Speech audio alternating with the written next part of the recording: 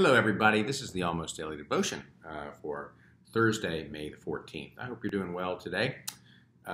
Writer and critic Alan Jacobs, who's excellent, wrote a short piece recently about the seductions of predictions. The seductions of predictions.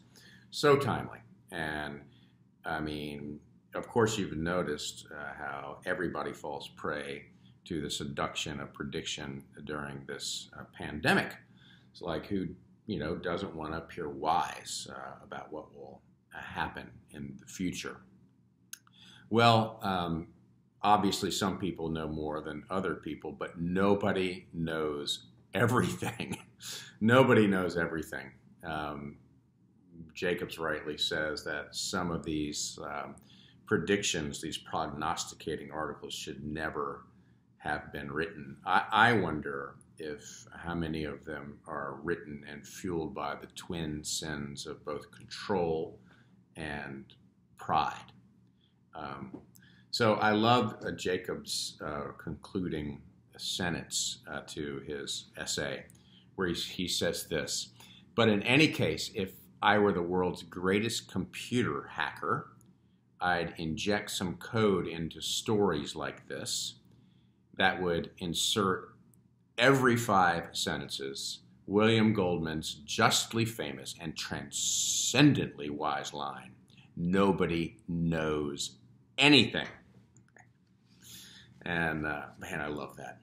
And to wit, I will give you Proverbs chapter 26, verse 12, where we read, "Do you see persons wise in their own eyes?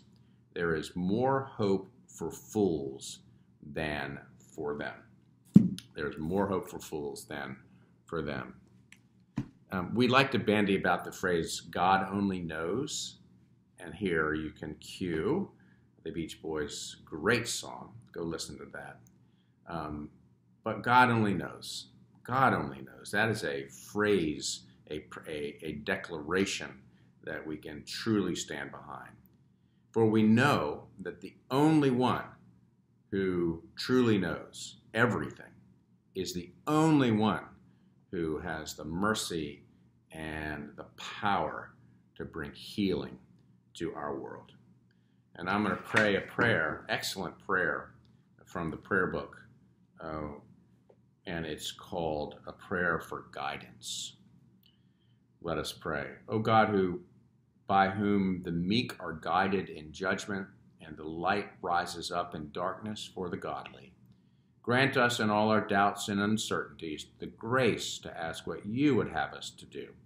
That the spirit of wisdom may save us from all false choices, and that in your light we may see light, and in your straight path we may not stumble. Through Jesus Christ our Lord. Amen. Hope you're doing well today. I'll see you tomorrow.